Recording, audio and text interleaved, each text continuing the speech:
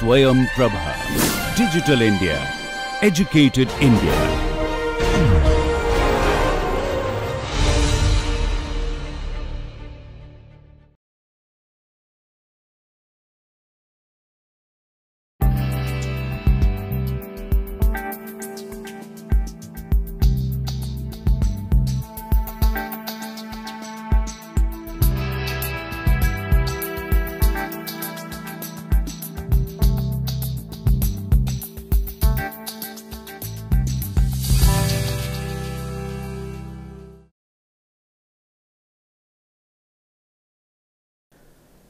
Hello, we're back again with this session on perception. Now, in the last session, we looked at some models of bottom-up processing, where we define perception through a data-driven process. So, bottom-up processes actually help in perception or predict perception by looking at how perception gets built from single stimuli, and addition of the single stimuli gives rise to the perception. Another model of perception which is prevalent in cognitive psychology is the top-down model of perception.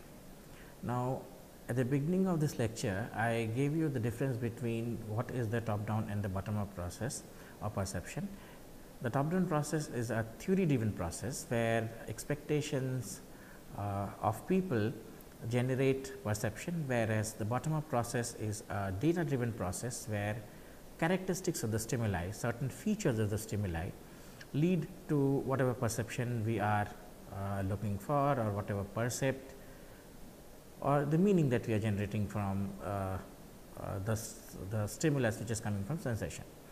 So, let us begin our study of the top-down processes of perception.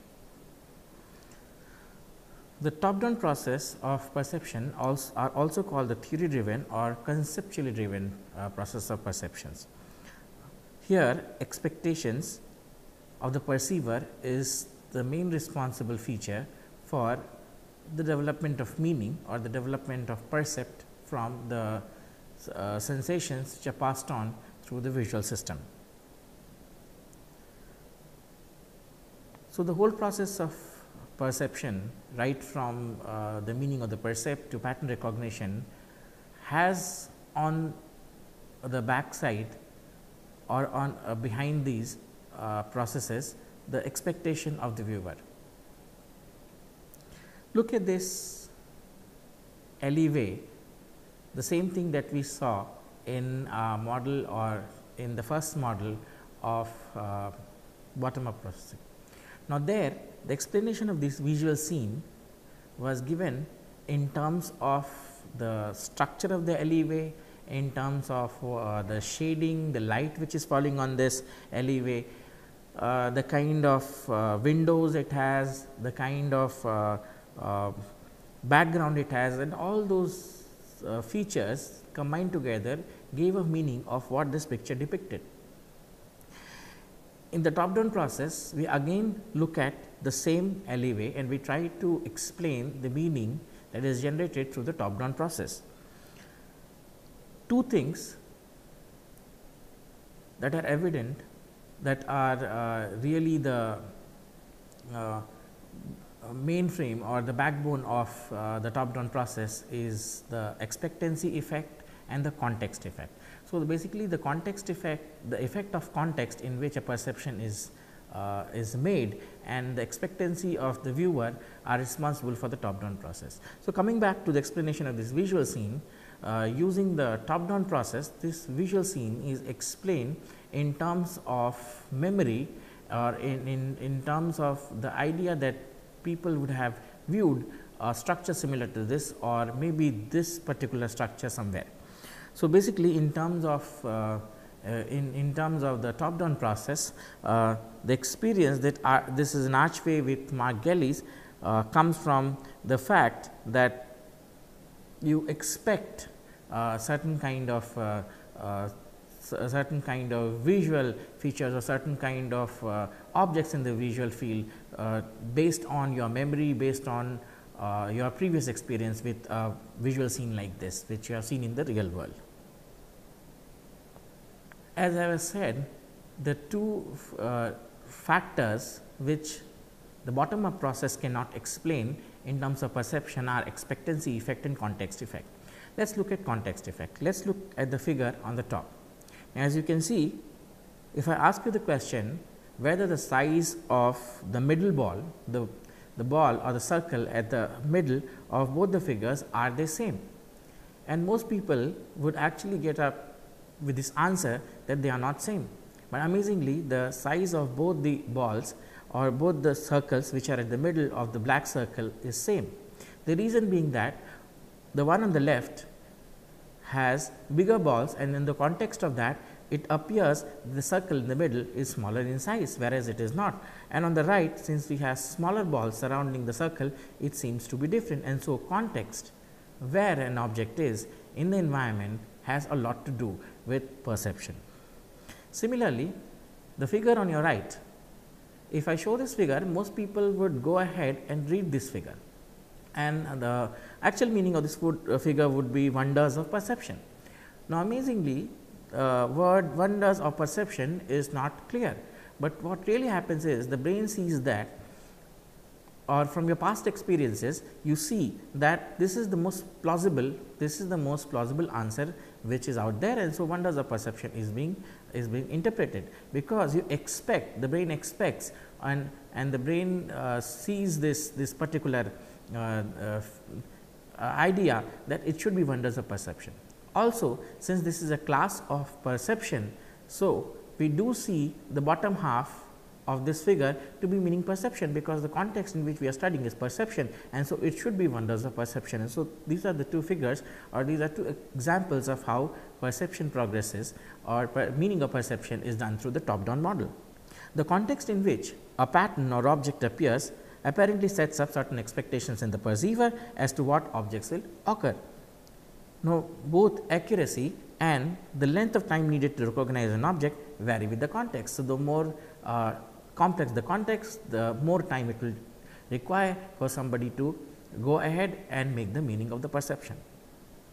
Now, elegant and computational model of top down process of perception was given by David Marr. Now, what this Marr's theory or Marr's idea is that the model of perception proceeds by constructing mental representations or mental schemas. Now, perception, Marr believes, is a special purpose computational mechanism which progresses through certain modules, and these modules are the module for analyzing color, the module for analyzing motion, the module for analyzing shading, and this part of the theory or this part of his idea is the bottom up process. He further says that with these modules, the modules for basic information about the stimulus combines with the module for expectancy and context, and that generates perception. So, in brief, Davis-Marr model is basically a model which combines both bottom up and top down processes to explain perception. What David Marr believes that visual perception are actually mental representation or mental sketches based on three kind of representations which exists within the observer, within the person who is perceiving. Now, there are three steps to it, there are three different steps to it. When you perceive something, when somebody perceives something, the first step takes place, and this is called the perceptual or the primal sketch. In the primal sketch depicts, or from the primal sketch one can get information related to the relative brightness and darkness, 2D images, localized geometric structures and boundary conditions. So, this kind of basic information related to the two-dimensional world, related to the basic brightness and darkness and geometrical structures is what is gathered up from the primal sketch. So, according to Davis-Marr model, perception progresses through a list of steps. In the first step, a primal sketch is made, and this primal sketch is actually a two-dimensional model or a two-dimensional percept which has information onto it relating to brightnesses and darknesses and geometric structures. Now, once and which basically helps people in detecting boundaries between objects and figures, between figures and backgrounds. Now, once the primary sketch or the primal sketch is ready, the next step is constructing a 2.5D sketch. Now, in the 2.5D sketch, using cues from the environment again. So, both step 1, the primal sketch, and 2.5D sketch are actually the bottom up processes of perception or the bottom up part of perception, which this model goes ahead and explains. So, the first two steps actually uses data from the stimuli. So, in 2.5D sketch, what really happens is that shading and texture and other information, for example, surfaces and relative depth, are gathered from the environment or from the environmental cues onto the percept, and that gives an idea about where the object is in the environment, where the localization of the object and the kind of object it seems to be. So, the first two steps in Marx's theory of perception are bottom up process.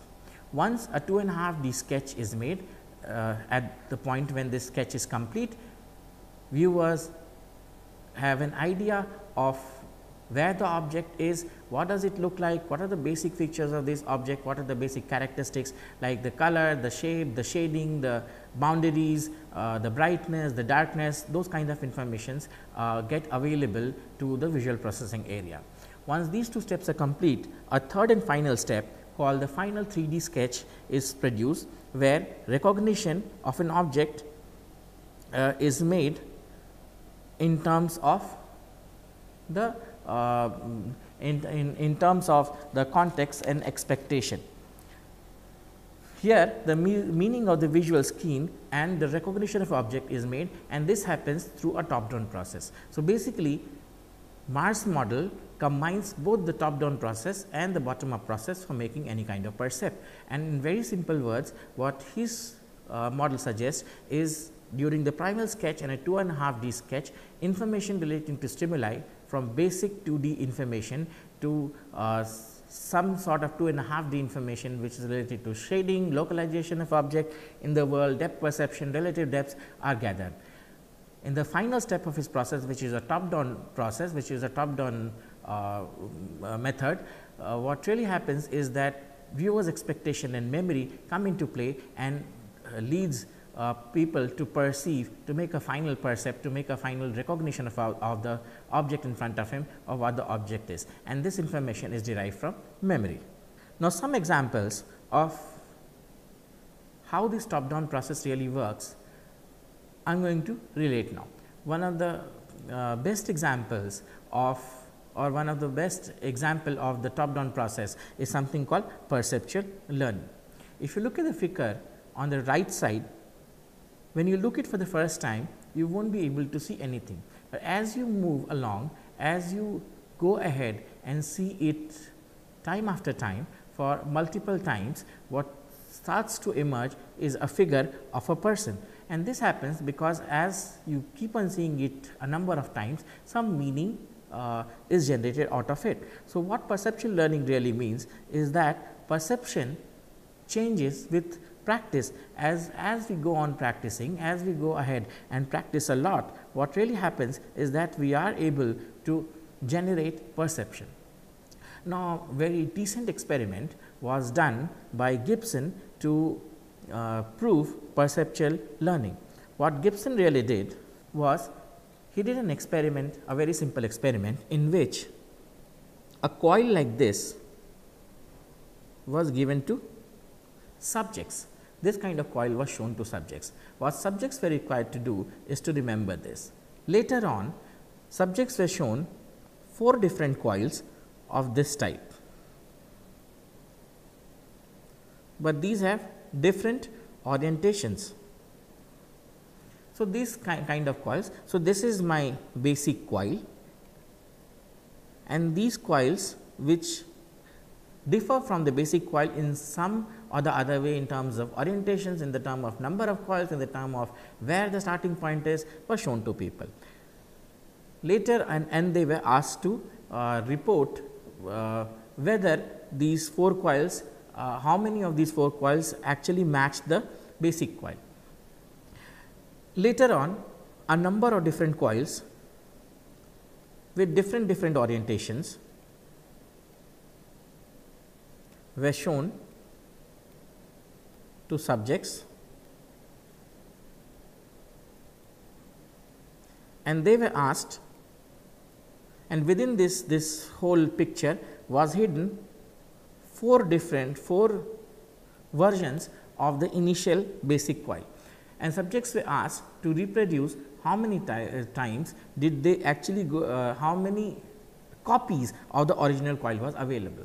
Now, it was seen as that with the number of practices, with the increase in the number of practices, subject starts making less and less error, and when feedback was taken from subject, what happened is most subjects related to the fact that as they kept on practicing, as they kept on seeing the basic coil and practicing it, they started learning that or started observing those features of the stimulus which they did not see at the time at the first time. So, as they became familiar with the subjects more and more, they started noticing parts of the stimulus which they had not noticed on the first advent in the first interaction with the stimulus. So, this is an interesting feature, or this is an interesting I would say an example of top down process, where what happens is that the more number of times you interact with something, the more features you would see, and your expectations are developed accordingly, and more easier the learning becomes. Another interesting thing, or another interesting example of top down process of learning or perceptual learning is something called change blindness. Now, it is the inability to detect changes in objects or scene, especially when given different views of that object. So, basically if something is shown to you and many versions or many different versions of this particular object is shown to you from different angles, people are not able to detect this change, and this is what is called change blindness. Now, look at the figure which is on your left, and you would see that one of the person right here changes, but if I do not tell you this, that this is going to change, you will not be able to observe. Similarly, if you look at the figure here, what happens is the person at the back of the screen will change, but if I do not advise you, or if I do not give you this clue that is going to change, if you do not expect it, it is not going to change. Now, change blindness is a direct example, is one of the best example to show that the brain sees what it wants to see, and expectation plays a lot of role into perception. You have seen a lot of movies, and so what really happens is that often you would have found that in movies there are scenes which are inconsistent with the movie, and no matter how many times the editor cuts it, so there are parts of the movies which still remain, but most people do not see these deviations in the scene, these deviations in the movie. For example, in one movie, in one scene there was a white vase, and in a next scene the vase disappeared, and this was quite funny. But the thing is that this particular thing was not edited. I mean, the vase got away, or the vase was not shown in the second scene, whereas in the third scene the vase reappeared, and so somehow the editor who was editing the movie forgot this, and people, since when they were watching the movie, they were actually watching the gist of the movie. So, they had a certain expectation, and since this was which was there in front of them, it was not in their expectation, or they were not expecting it, or they did not see that much. So, they could not notice this change, and so change blindness is another interesting feature of the top down process. Another interesting example of the top down process is something called the word superiority effect.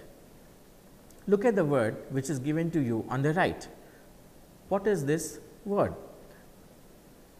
It seems like the word is WORR, but it is not, as most people, if I give them to write, most people who knows English and most people who are literate, if I give them, they will say it is WORK. Now, since this part that you are seeing is covered by a black spot, and so expectation believes that since WORR is no word and people will not go ahead and write, and so this is, since I am talking about word superiority, this has to be a word and it has to be work, and so that is another interesting phenomena. Word superiority effect is another interesting phenomena which suggests or supports the idea that top down processes of perception exist. An interesting experiment was done to test word superiority effect. So, here what happened is people were shown interface like this, in which the letter K or D was presented to them for very brief periods of time, and later on they were tested. The letter K and D was presented to them and they were tested in the sense that whether or in which context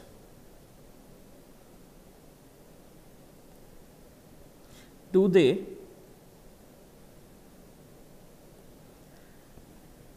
or are they able to identify this K and D. So, the experiment ran in this way. Initially, the letter K or D was presented to people for a very brief period of time. Later on, they were shown this kind of 3 different segments, in which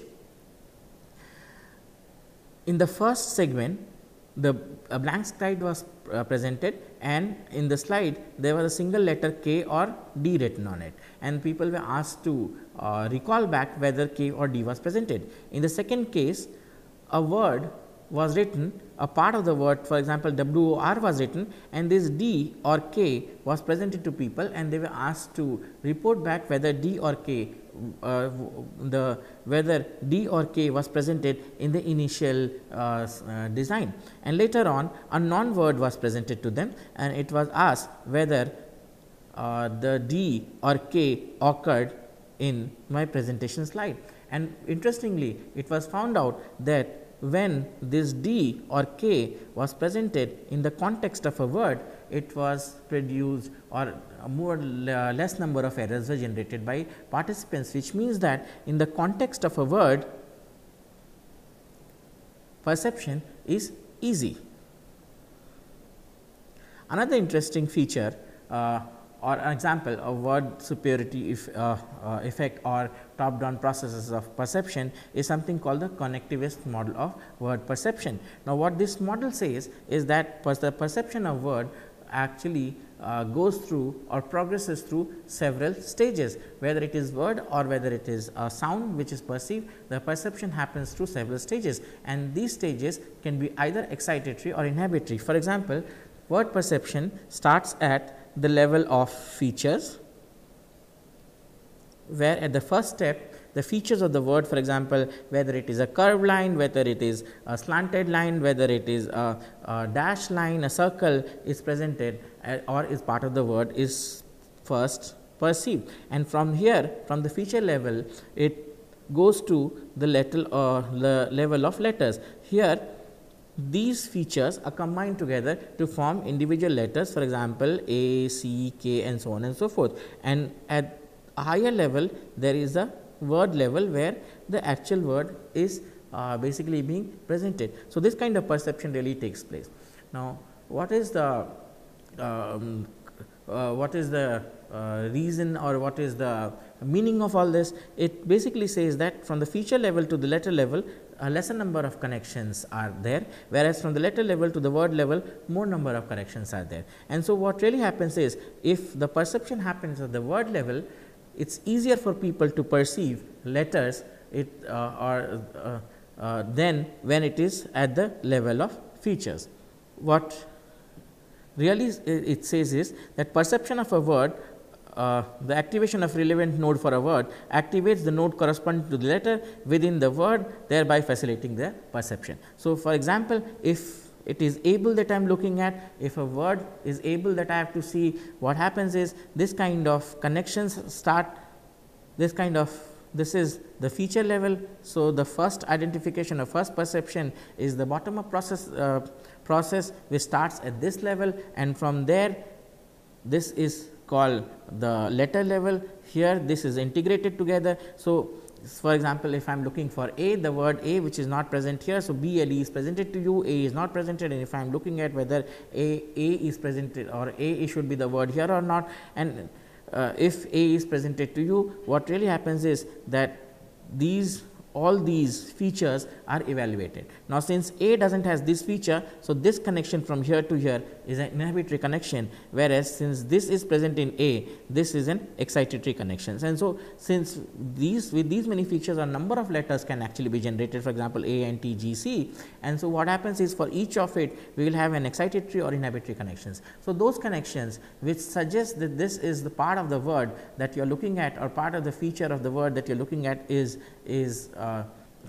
present, will be excitatory connections, and part of the word which is not, for example, this is something which is not present in A, and so these connections from here will be inhibitory. Similarly, from these letters, the on this word, so if A is not present, A is the most apt answer here. Example, NBLE is not a word, and so A is the most possible answer. TBLE is another no word, and so T is not fit here. GBLE is no word, and so G is not fit here, and SBLE is another no word. So, basically the only word which is available in this case is A, and so A is the only perception which happens, and so this happens through expectation. So, at this level, if the perception happens from this level, it is generally a top down process, and if the perception happens from this level up, it is generally the bottom up process. And so, what mainly top down process suggests is that it is not only the stimulus features of the words that helps us in perception. The word perception progresses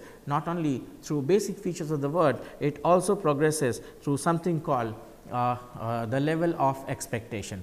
That is why when we actually read, in terms of reading, when we are reading something, even if some word or meaning of word is not clear to us, based on the context on where the word is, we generate the meaning and we are able to understand the meaning of the sentence. And so, this is an expectancy effect, where what happens is the context in which the word is presented, where it appears, gives us a meaning of that word or some bleak meaning of this word. So, this is the top down process of perception, where what we actually looked at, those features of the word or those parts of the word where perception happens through people's expectation and context effect. In what context a word is presented, what is the expectation of people, that helps us in the overall perception. Another interesting theory which was given or which was proposed by someone called J. Gibson is called direct perception. Now, it is an interesting theory of perception which says that the user does not have to do anything for perception. Remember, most of our idea of perception starts with the fact that the user or the perceiver gets information from the distal stimulus,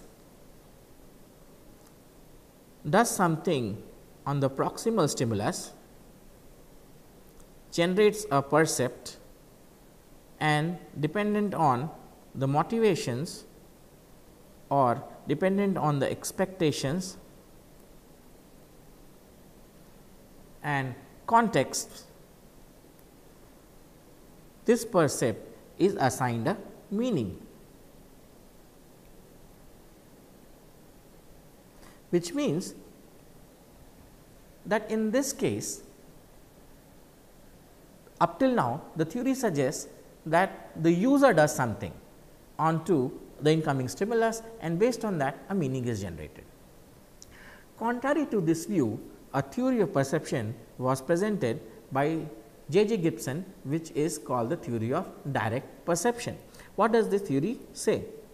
This theory basically goes ahead and says that the world has a lot of information and we do not need to do anything to that information for perception to progress. So, in a way what J. Gibson goes ahead and says is that perception is a direct process, and the environment that we are in, the environment that we are perceiving has enough information onto it, enough information onto the onto the proximal stimulus which is falling on the retina. So, the proximal stimulus which is part of the distal stimulus which is falling on the retina has so much information that the user has to do nothing to actually go ahead and perceive. He does not have to make a percept, he does not have to use context effect, he does not have to use some kind of a building up process using Marsh method, Marsh theory of perception, but the environment on its own, the user can sit back and relax. The environment provides enough information for perception to progress. So, the top down process and bottom up process of perception believes that the perceiver does something to the proximal stimulus for perception to proceed, and so it is called the constructivist approach. It describes people as adding to and distorting the information in the proximal stimulus to obtain a percept. So, what the user does is adds or subtracts information from the proximal stimulus to generate a percept, which later on through the process of bottom up or top down combined gives us the meaning. Gibson adopted an opposite view to this, to the connectivist approach, and gave up his idea of something called direct perception. Gibson believes that the perceiver, as I said, has nothing to do or very little to do in perception. According to this view, the light hitting on the retina contains highly organized information. The information that is falling onto the eye, onto the retina is so great, or has so much information, or has so much bits of information that the observer is not required to do anything. Now, to prove whether Gibson was right, whether observer does not require to do anything, or does observer does not require any kind of interpretation or any kind of work onto the proximal stimulus to generate the percept, an experiment was done to prove this. And this experiment was done by someone called Johnson in 1973. So, Johnson 1973, he did an experiment. He did an experiment with light bulbs. What was the experiment? So, what he did, what Johnson really did was that he attached light bulbs to actors, and so these actors actually wore the light bulb. So, these are two actors, and they have light bulbs attached to them, and so they are in two different configuration. Assume that these are light bulbs, and so when an experiment like this was done, these actors were actually taken into a dark room, and in this dark room these actors were asked to do several poses and take several poses, do several acts.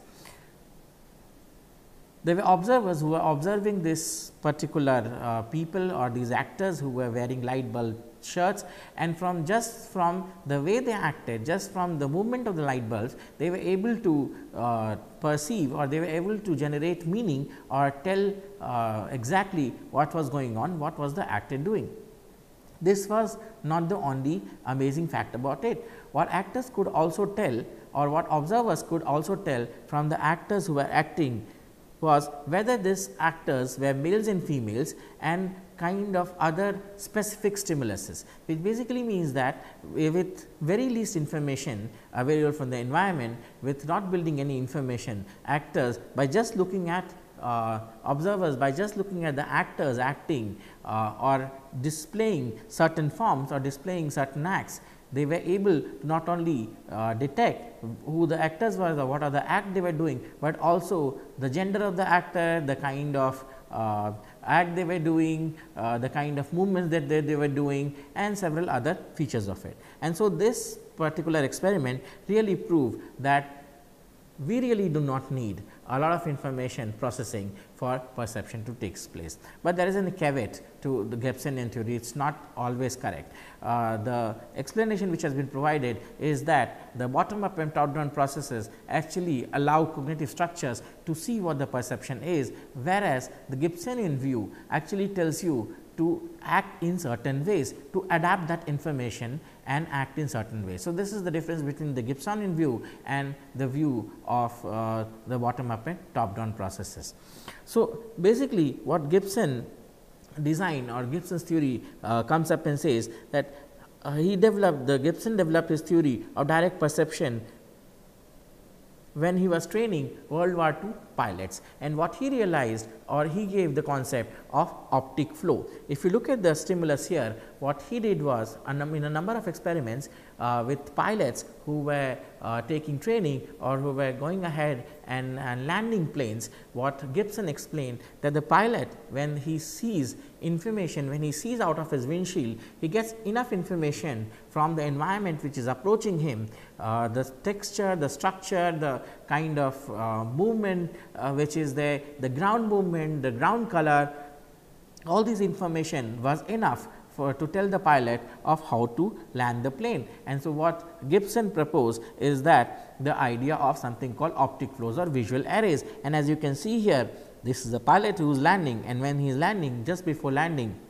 he sees all this information about texture, structure, kind of relative speed. For example, things which are closer to the pilot will move at higher speeds than things which are far away, and these kind of informations which the pilot gets is enough for him to land a plane. He should not be, or he need not be concentrating on information which is providing by his display system. And so, that is where he gave this idea of optic flow.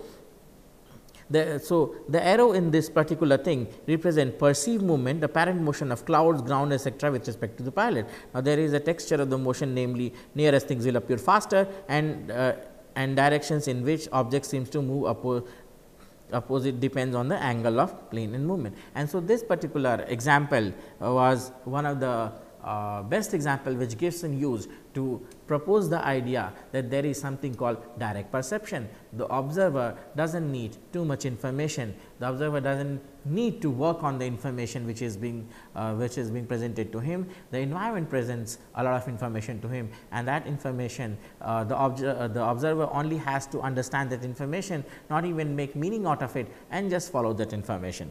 And that is what Gibson's idea of perception, direct perception was there. So, what Gibson says is that the information that is available from the environment for the observer exists in an animal environment ecosystem. So, basically the environment provides some information to the animal, and the animal provides certain kind of cognitive structures or selects which information from the environment to take, and based on these two kinds of interactions the perception progresses. So, the animal only has to decide what information to take from the environment, and this decision process is the core of perception, whereas the environment on its own can provide a lot of information, and this decision process is the main key to actually any kind of perception according to Gibsonian views. Now, for Gibson, the central question of perception is not how we make and interpret a stimulus array, but how we see and navigate among real things. So, it's what Gibson believes is it's all about functions. It's not important to study in terms of perception of how and what we interpret from stimulus arrays. What a particular stimulus really means, that is not important. What really important is known that an object is there, how do we navigate through it. So, navigation in the environment is more important than having any percept, than realizing or then understanding what the percept really means. So, the basic idea of Gibsonian view is to understand what the environment, how to navigate the environment rather than knowing what the environment has. Now, important idea of Gibsonian theory is the information available in an organism exists not merely in the environment, but in the animal ecosystem. As I was just explaining to you, what really happens is that the job of the animal here, the job of the person who is perceiving here is to decide what to take in from the percept which is available. What he has to do is that the environment gives enough of information to the person only has to decide what information to take and what information not to take. And concept which is related to the Gibsonian theory or the Gibsonian idea of perception is the concept of affordance.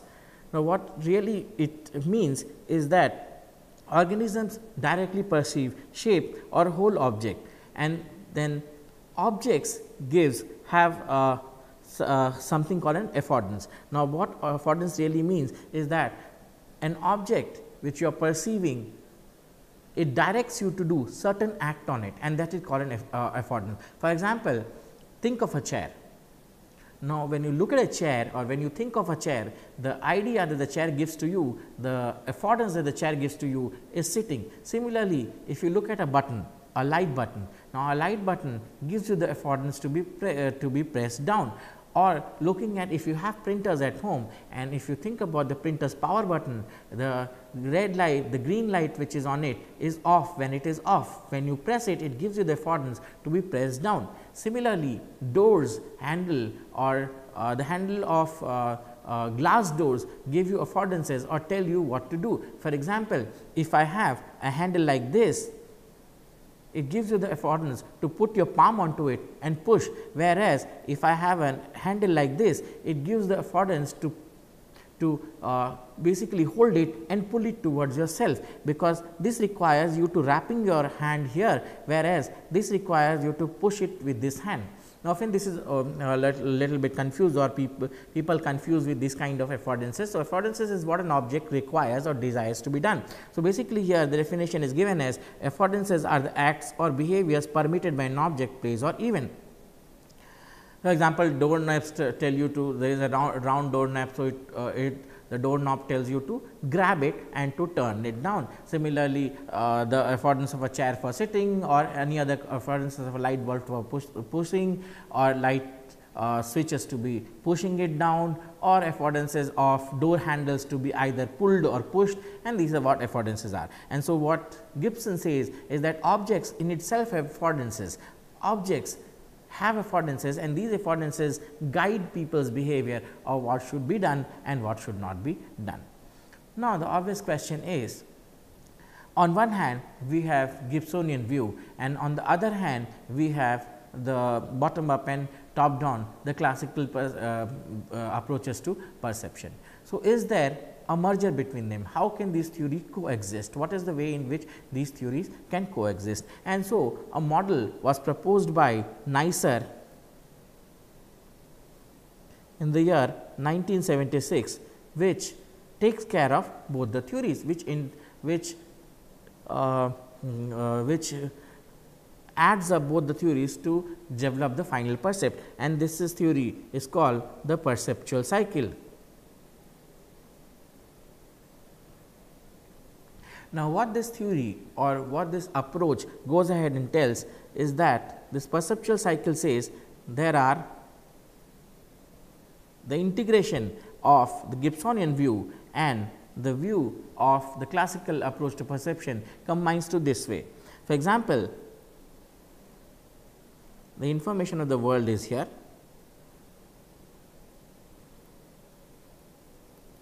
and this is modified by cognitive structures through perception that forwards or directs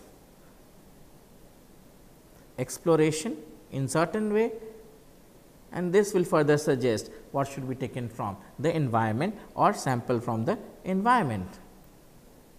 So, what does this theory really say? It says that the information of the world, whatever information, perceptual information is available into this world, that is modified or that is being perceived or that gets perceived through a classical approach of perception using different cognitive structures. So, the visual cognitive structures of perception, cognitive structures of attention, these structures or higher order structures leads to perception either using the bottom up or top down approach. It leads to perception, it leads to the generation of the percept. When the percept is generated, this percept leads us to explore the environment, to do certain acts. When we do certain acts, when we do a particular act based on the perception, we present a behavior, we do a behavior, we commit a behavior, and when a behavior is there, we explore. This exploration tells us what is possible and what is not possible. Once a behavior is done, it directs which type of behavior or which type of actions can be done through the percept. So, if I perceive something, what that particular thing when behaving with it, what particular thing information, what behavior is allowed and what behavior is not. And once we know what behavior is allowed and what behavior is not, we feed this again to the environment, and from there it again gets modified in this way. So, basically information from the world is actually gets modified and generates a percept, which is later on this percept is tested in the environment in terms of whether what behaviors are possible on this percept, what behaviors can this percept generate, and which of this behavior is allowable or not. Those behavior which is allowable gets added up into the information in the world of a particular thing, and whatever behavior is not allowed is deleted here or is not added, and that information is also added. For example, think of a teacup. Now, the kind of a teacup if we have, there are certain behaviors which is allowable. When we see it, we see a teacup, and so when we are looking at a teacup, then there is a certain orientation with it, and there is a certain feature that it allows. For example, it allows you to drink tea, but if we try to do something else with it by moving the geon in certain way, that is not allowed. In certain behaviors, for example, drinking is a behavior which is allowed, and other behaviors using this as something else, or using this for looking at things or doing something else with it, the behaviors are not allowed, and that is fed into the environment, and based on that our perception is improved or enriched. So, the next time we deal with this cup or this kind of a percept, we know what is to be done and what is to be not done, and the perception then becomes automatic. The whole of this perceptual processes is done so as to make this whole idea of perception automatic, so that something what is allowable is accepted and what is not allowable is not accepted, and it goes into memory. So, that next time a new instance of this behavior, a new instance of this percept is generated, it does not take that much time for perception. So, basically perception, in this section of perception we started with the classical approach, where we looked at some classical theories, Gestalt ideas of how what perceptual organization is and how this perceptual organization really works. What is the figure background concept, and how the figure and background decides how what is to be perceived, what information is to be generated, and what is information is to be left behind. Now, this idea was added on to some models, or added on to this were some models of perception. We started up in the next lecture on some models of top down processing, where bottom up processing, where we looked at models of template matching, prototype matching, and so these models actually showed how perception progress through a data driven approach, in which we look at basic stimulus features, take these features, combine them together, and once we have combined all these features together, how does the percept develop out of it. In this particular lecture, we looked at another approach of perception, in which the data driven approach is supported by something called the theory driven approach. So, perception is not only taking in data from the environment, combining together and generating a percept. This perception process is also held or is also influenced by something called the expectation and something called the context in which a particular object is present. And so, context and expectation adds on to the data driven approach to give you the final perception. For example, if you look at something which is new, which you have not looked before, a part of information which is coming to you, you will look at its shading, you will look at the kind of brightness, the figure, and all those basic informations, plus you will also look at your memory to understand what is this particular thing, and based on that you combine these two information together to generate this idea of perception. Now, in addition to that, there is an idea, or there is a whole theory of direct perception, which says that the object by itself, by being where it is in the environment, offers you some information as to what it is and where it is. The place at which is present, the kind of information that is relayed when you are looking at it should also in addition provides you what kind of things you should do with it and you should not do with it. Take an example. Let us say we have a UFO which has landed somewhere and crash landed somewhere. So, when you see further, obviously we have some idea of what an UFO is. So, next time when you see something which is circular and flying, which has landed somewhere, you both your the top down process and bottom up process will work together. So, when you go to the crash site, you see something which is circular, something which has which has stands on it, from where there is some kind of air movement coming in, where the fans would be on an UFO, where it would take off and things like that. So, you combine these informations together to get the concept of what a UFO is. Plus, in terms of the fact that in numerous movies you have seen that a disc like shape which has fans and which has doors and which is of a certain way should look like a UFO or should be UFO, that information combined with you actually presently seeing that particular UFO in a particular environment combines together to give the concept that this is a UFO. What direct perception would come in and say that being where it is, being where the UFO is in itself allows you to do certain acts. For example, from your experiences you understand that there is a door, and so in UFO from where people from other environments will come. So, certain behavior it will lead you doing that behavior, and certain behavior it will not allow you to do. For example, if there is no door in an or there is the crack in the UFO, it will give you an affordance to basically go ahead and push it and realize the door, because most of the movies do not tell you where is the door in the UFO. So, this affordance will tell you if the crack is there from where the light is coming on from the UFO, you will have this affordance that this is the door, and that itself should be enough for you pushing in, and your expectation of what should be inside will guide you of what you are going to see when you go inside that place, when you go inside that UFO. Maybe green man's coming in and maybe taking you for a probe, aerial probe, or whatever you wish to come up with, but this is how perception progresses. So, the whole idea of perception is what I have presented in this lecture. In the next lecture, we will go ahead and look at what is attention and look at the theories of attention. Thank you.